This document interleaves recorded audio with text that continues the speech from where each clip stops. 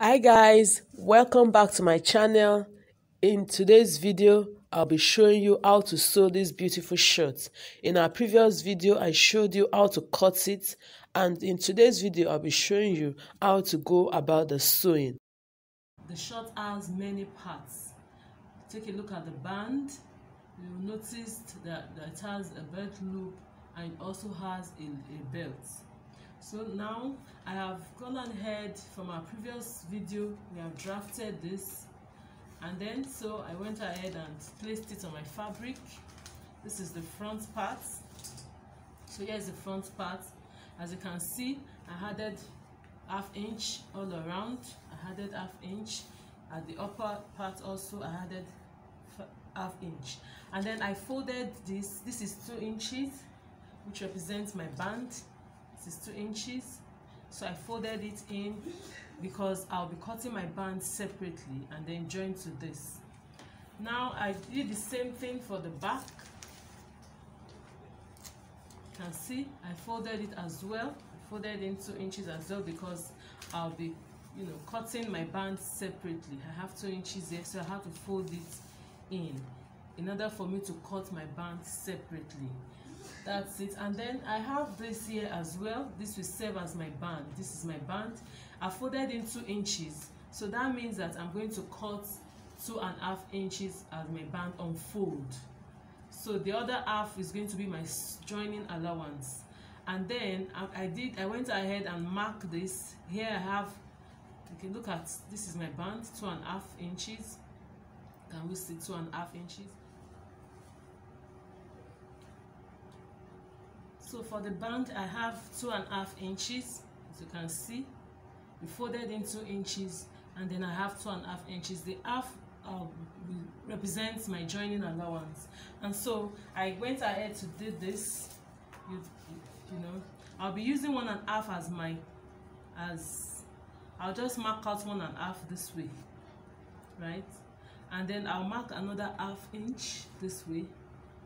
So this ½ inch is going to serve as my casing where I'll put my rubber, and then this other part will be my joining allowance. So at the end of the day, I have 2½ inch. I'll be using this rubber, this elastic band, and then I'll be placing it on the 5 inches, on the ½ inches casing I left for it. So can we see? So that means we're going to have 1½ inches for the upper part of the shirt. So 1½ inches is going to be the upper part of the shirt where we'll have those coily effects, after we are done. And then this ½ inch, putting my rubber, my elastic band, and then the other half will serve as my joining allowance to the main shirt. So here I have, this is the belt. This is the belt. This is also unfold. You can see I also did this unfold, and then I have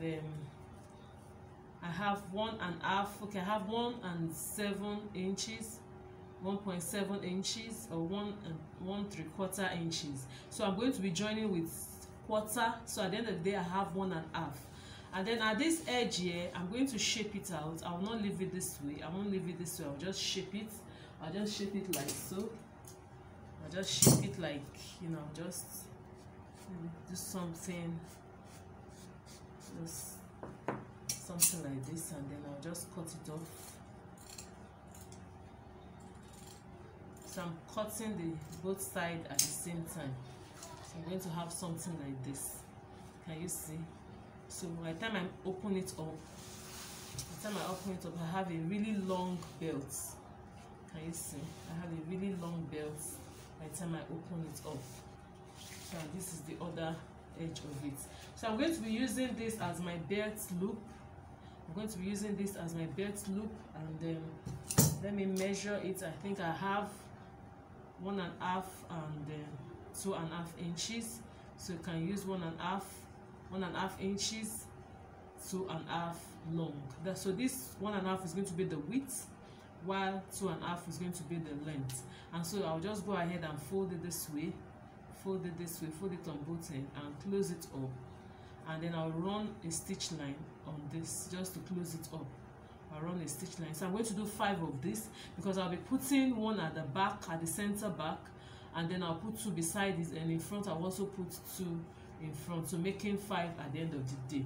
And so those are what we're going to be working with. You can see it has many parts. It really has many parts. So I'll go ahead and join this. I'll just sew this way. I'll sew it and then I'll turn it and bring it out. You understand? I'll just turn it this way, sew on the wrong side, you know, this way, and then by the time I sew, I'll just bring it out, you know, and then iron press it. I'll do so this also. I'm going to, you know, I'll do a continuous line because I want it straight, so I'll keep measuring. I don't know if you are getting what I'm saying. So I keep measuring this way. I leave my 1/2 inch rubber casing.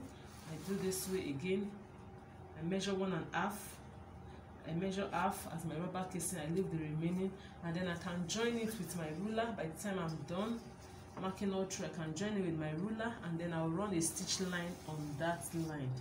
This line now that is so visible, I'll run a stitch line this way. I'll run it down to the end. I'll run the other one as well. I'll run it down to the end, and then this will serve as my rubber casing. And then for the belt loop, I'm going to place the belt loop this way. After folding it this way and joining it, I'm going to be attaching it. I'll bend it this way. Can you see? Raise it up a little. You see what I'm doing? So I'll just bend it a little. I'll top stitch. Either I top stitch or I do it this way. I sew it this way, and then I cover up my stitch, and then I do something like this. So I run a stitch. You understand that? So this place will then, it will be part of my joining. So by the time I join it to the short, it will stay on the, you know, to stay properly. So that's what I'm going to be doing. I'm going to join it right now. And then for the main short, I'll just remove my pattern. I'll remove my pattern, removing the pins, and I'll set the pattern aside.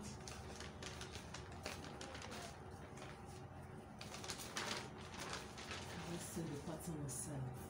So this is the back. Do the same thing. Remove the pins.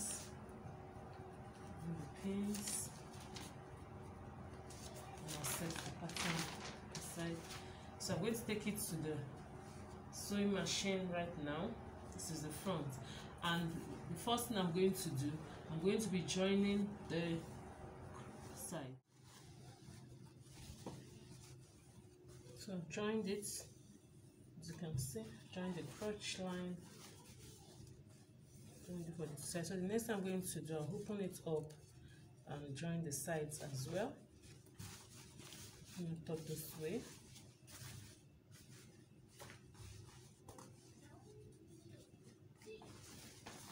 Right side facing the right side, and then I'll take it to the sewing machine, and I'm going to run another stitch line this way.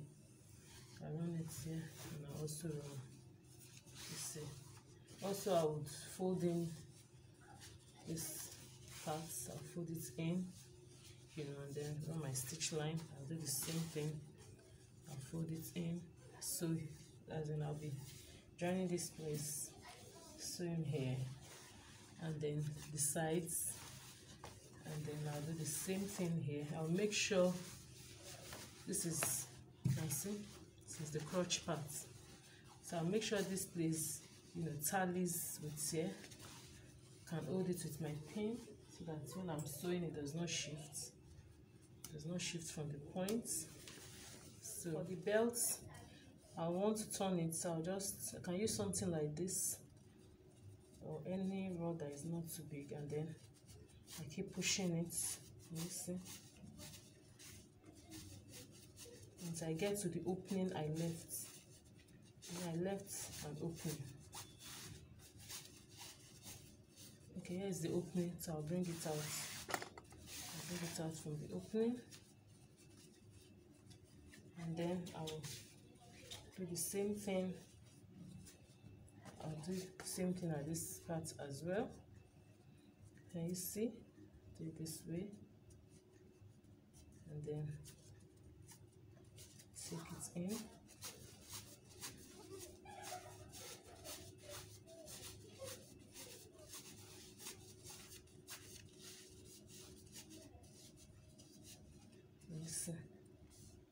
I'll bring out this, and that's it. So I'll go and I'll close up the space I left for the turning, and then I'll iron press it.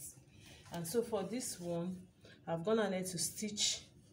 You can see I've stitched from here to here is 1.5.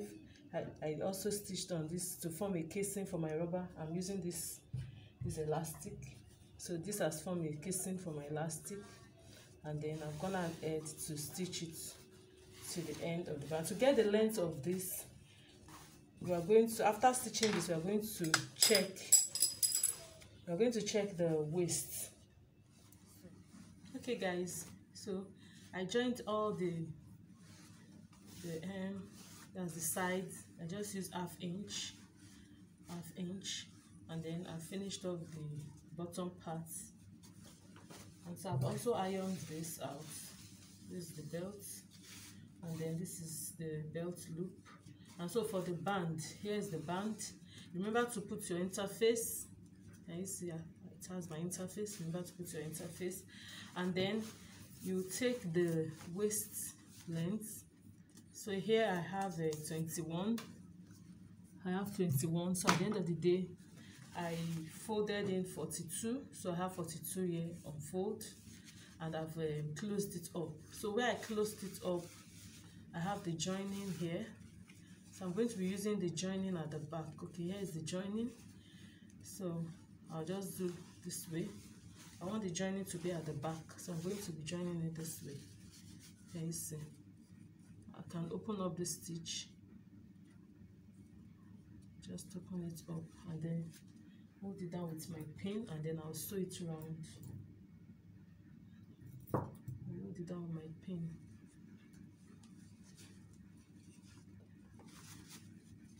So for the belt loop, I'll show you what I'll do.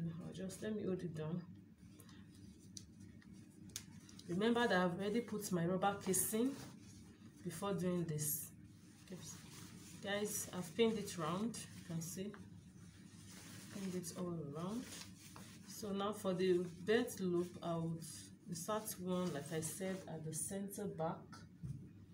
I'll insert this. So this is what I'm going to do. I'll place it this way. I'll run a stitch. And then bring it down and join it to the band. Can you see? So that's what I'm going to do. So I'll put 5. I'll put one at the center here. I'll put one at the side, at both sides, and at the. So I'll have 5 in total. 5 in number. So I have a total of 5 at the end of the day. So I'll do that and I'll show you. Okay guys, so before stitching the band, I thought I should show you this. So this is how you're going to do the belt loop. You're going to find the, like I said, one at the back. I have this at the back, at the center back, and then 2 at this side and 2 at this side. So once you do it this way, you sew it this way at first, can you see? And then you bring it this way and stitch it like I did here. Can you see? So that's how you do the belt loop. So this is where we're going to be attaching to our band, a bit to our shorts, to the waistline of our shorts. So I'll hold it down with pin now. Can you see? So I'll do it the way that I'll sew everything together, and then hold it with pin, and then I'll take it to the sewing machine and I'll sew. And then I'll leave a space where I'll be passing my elastic. I'll be leaving a space. So I believe you should be able to do yours, although it's going to be a little difficult for a beginner. But if you watch this video very well, you would understand every step you need to take in achieving yours too. So once I'm done, I'll just sew it round. So now I have it, and then I have my belt loop as well. So I'll just take it to the sewing machine now, and then I'll do ½ inch round. Left this space where we're going to be inserting our rubber. So like I said, I'm using this rubber. This rubber is about quarter of an inch, a little above quarter of an inch, the rubber size. And so I'm working with waist 30, so I'll just use 18, should be fine. I can bring it to, I'll just bring it to 20. So depending on the kind of rubber you're using as well. So, and then I'll use my pin, safety pin, to pass it. So through this opening now, can you see, I left this opening. I'm going to insert my rubber.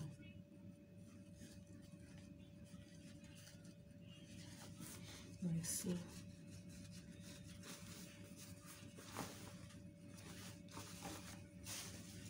can see my belt loop. The belt loop is in place, and this is the casing for the rubber, so I'll just insert it now. So guys, I've closed it up, and then I'll go and I'll go and sew this place now. You have to stretch it out. Once you stretch it out, then you can run the stitch to close up the space. So guys, here's the finished work. These are trousers, these are shorts.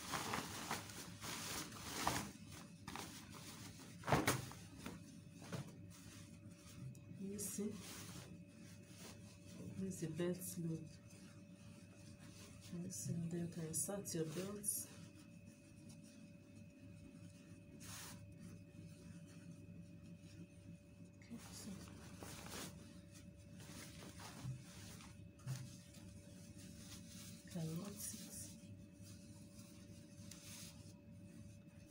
So make yours, and if you like this video, please click the like button.